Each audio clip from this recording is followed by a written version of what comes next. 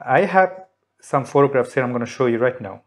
This photo is ugly as hell, and this photo is taken, I hope I have some, yep, there you go, that taken with the Panasonic bridge camera, cost about 150 or 200 euro today, basically a plastic made toy, and ISO speed was 3200, and that's the best result I can get of 3200 ISO.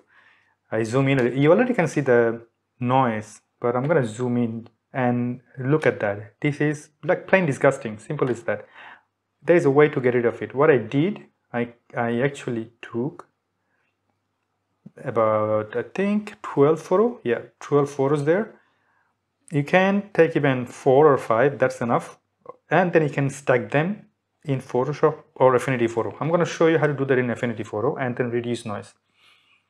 Now, you go to the file, new stack, then add Affinity Photo tutorial, stacking. I made my folder and select all the photos, click open. Once you're done, I took all the photos on a tripod, but I'm going to leave it on anyway. Then add, then okay. This is the moment of waiting. So you have to kind of wait because Affinity Photo is working on your background. You can see in the top right corner, it's showing you exactly what it is doing. It's loading first document. So this might take a while. So I'm going to fast forward it to the end. Now we have our image. So that's the final result. Now this is default. I'm not touching anything. I'm not going to change anything. I'm just going to show you what it did. I'm going to zoom in about 100% there.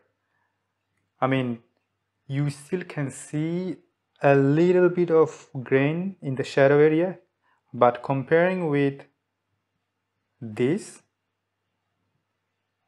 I mean, come on, look at this one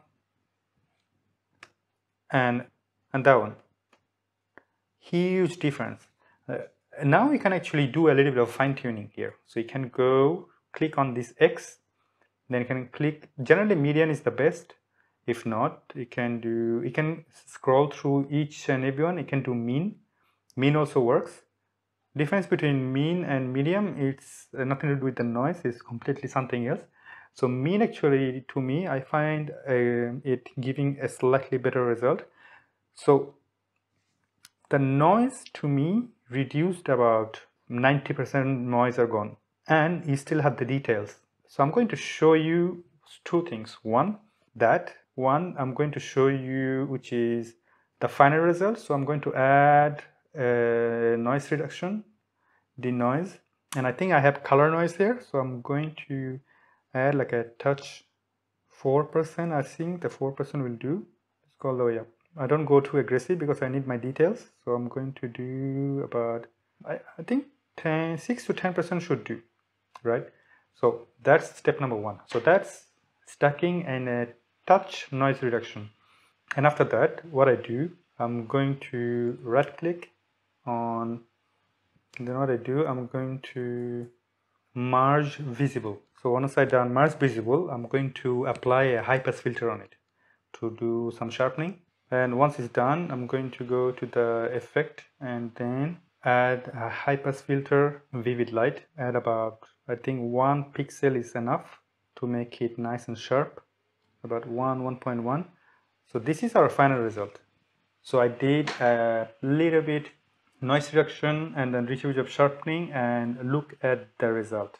So this is the moment of truth. Now I'm going to do the same thing on a single high noise photograph. So I'm going to drag and drop it here. Actually, I'm going to go to File, Place, pick one of the high noise photo, and then drop it on top. So what I do, I'm gonna zoom in a little bit. So that's our original photograph, and that's our stack photo with sharpening and noise reduction stacked, and that's with nothing. So I'm gonna do the same thing. I'm gonna do the noise reduction here. Go to the denoise, add some color noise. I think I need to add a quite aggressive noise reduction. I'll go all the way 50, and then I'm going to go to the luminance and then add some luminance noise. I think unfortunately I have to be very aggressive here. So that's the final result after a heavy noise reduction. If I go all the way up, like 100% luminance and 100% color, well, that's as good as it can get. I cannot do much. So that's original photograph with the noise reduction, and this is stacked photo with a touch noise reduction and a very minor sharpening. As a matter of fact, you can add some more sharpening if you want to. I mean, feel free. I think that'll be fine. So that's without anything. I don't think I can even do any noise sharpening here, to be honest with you. I guess if I do so, what happens? I'm going to go to the high pass filter, go to the blend mode, vivid light, and then add about 1%. I mean, this is way too ugly. I mean, this is just not usable. That's it. Only way you can save it by turning into black and white. But that's not the objective here. Objective here to compare with this, with the stack photograph, and applying noise reduction and sharpening on the original photograph.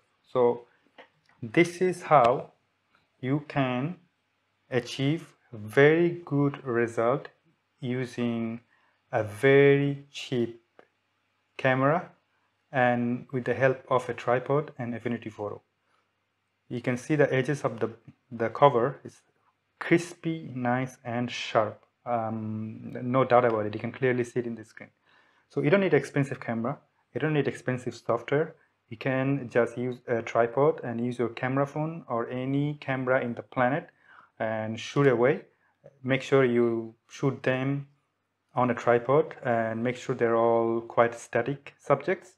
As long as those elements are matched, you can do anything you like and still get very good result like I have this in this photograph. I hope this video has been very helpful. I'll see you in the next video. Bye bye.